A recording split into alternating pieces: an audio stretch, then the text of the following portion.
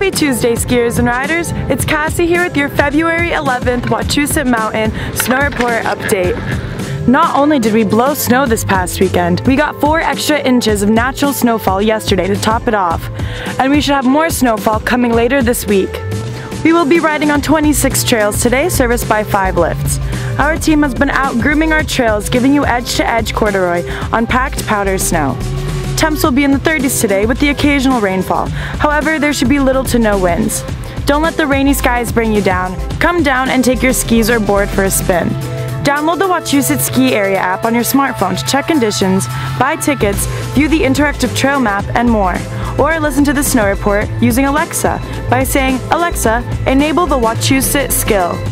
Join us at some of our exciting upcoming events.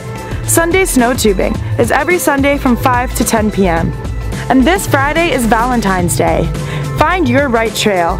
Come ski, enjoy dinner and entertainment. Go online to search our different Valentine's Day packages offered and find the one right for you. Don't forget, coming up next week is the Snow Sculpture Contest from the 16th to the 22nd.